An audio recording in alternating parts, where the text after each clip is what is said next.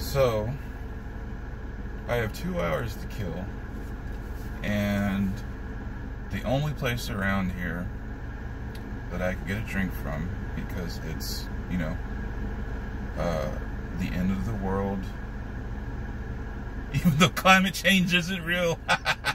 Anyway, I'm thirsty.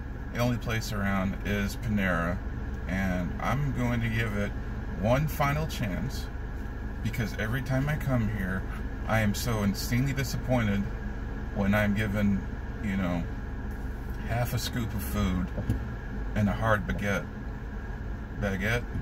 whatever,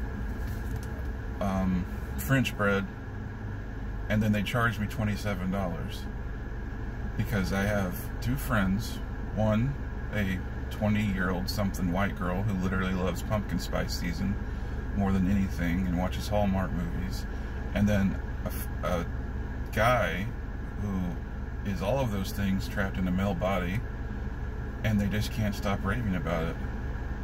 And I'm pretty sure this time they're going to spit in my food and I'll get salmonella, even though I'm only going to order a drink. But, you know, whatever.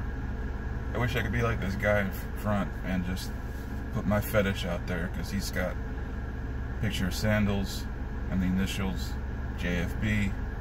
That's got to stand for just feet, bruh. Right? Right?